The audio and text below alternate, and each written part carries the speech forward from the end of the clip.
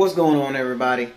This your boy Isaiah coming to you again from Bucco's Locker. Subscribe, like, comment, share on all my videos. Make sure you hit the notification button on this channel to notify you on all new videos that I post on this channel.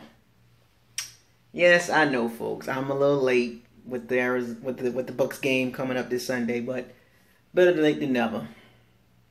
So the Bucs have the Arizona Cardinals. Well, actually, the Bucs are going on the road to Arizona to play the Cardinals. And this is a weird game for us. Because it's interesting because this is the same Arizona team that waxed us last year around this time. I think it was a blowout, like 40-something to 14 or something like that. James had a bad game, and I'm pretty sure James has been oozing and thinking about this game when he saw it on the schedule, and he marked it. I know he did. So, I'm expecting Jameis Winston to come out like he did in the fourth quarter against the Patriots. Arizona right now is kind of a little of a mess right now because they don't have David Johnson. He broke his wrist, one of the top backs in the NFL, young backs in the NFL. He broke his wrist, and the Cardinals don't have a running game. So, but I'll get to that part in a second on the defensive side. But offensively, the Cardinals, they got a good secondary, but they've been playing pretty bad. But our offense should be able to move the ball. Like I said, I'm going to keep saying this all year long. Offensively, we can move the ball on anybody. The problem is the Dirk Cutter inconsistent play calling. He needs to call a better game. Jameis Winston, he is who he is. He's going to be accurate. He's going to be inaccurate. He's going to make some boneheaded decisions. But that dude, man, I'm watching all these other quarterbacks, man. Dak and Carson Wentz and Jared Goff. Even Mariota. All these guys is chucking the ball around, and seem like Dirk Cutter just don't want Winston to do that. And I get it. He's a turnover machine, but you got to let Winston evolve. And I'm going to keep saying this, folks. Just keep an eye out on Dirk Cutter and his in-game decisions and his play calling. We should be able to run the ball in Arizona. I know they got a good front seven, but they just all over the place right now. Bruce Arians, they a little kind of messy right now at Arizona. We should be able to go in there and win that game, but we'll see how that works. Our offensive line has been playing pretty good on the last couple of games. Doug Martin, this is his second game back. I'm expecting him to get between 80 and 100 yards. Mike Evans, he will be matched up against Patrick Peterson. Hopefully they move Evans around. And, of course, Deshaun Jackson. Hopefully Jameis and Deshaun can hook up in this game because we're going to need that. One or two of those balls. Cameron Bray, O.J. Howard. I'm expecting them to use. See, look at all these weapons I'm naming. Cameron Bray, O.J. Howard, Doug Martin, Mike Evans, Deshaun Jackson. Even Charles Sims is a weapon. Let's be honest, folks. He's a weapon, even though he tap dances, but he's a weapon too. And this is all on Dirk. I'm sorry, this is all on Dirk. Defensively, the Cardinals did sign Adrian Peterson, so they tagged him to start. They cut Chris Johnson, so they traded for Adrian Peterson from the Saints. And I don't know what the Saints was doing when they signed him in the first place, but that's typical Saints, wasting money on people.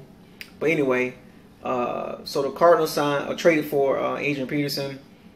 He's starting this Sunday, so I'm expecting the Arizona Cardinals to pretty much turn around and hand the ball off to him. Carson Palmer is a turnover machine. He's a stone-footed quarterback now. He's 38 years old. He can't get away from sacks. So we should be able to sack him a couple times. Arizona offensively, they're pretty much they kind of like us. They take deep shots down the field. They take those 10 to 15, 20 yard, 30 yard throws because Carson Palmer and his big arm. And we pretty much play the same way. So they're going to run Adrian Peterson between 20 and 30 times this game to take the pressure off of Carson Palmer because, like I said, he's a turnover machine. He's kind of like washed up. The Cardinals should have drafted a quarterback, but that's not my team. That's on the Cardinals fan base. But we should be able to pressure Carson Palmer when he throws. I watched him the last couple weeks. I kept my eye on him because I knew we was going to play them. And he doesn't look good. He looks washed up. He looks washed. Offensively, Arizona doesn't have like a big play receiver. I mean, they got Larry Fitzgerald. They got John Brown. But they don't have like no Mike Evans and no Julio Jones type guy. Even though Larry Fitzgerald's still balling out.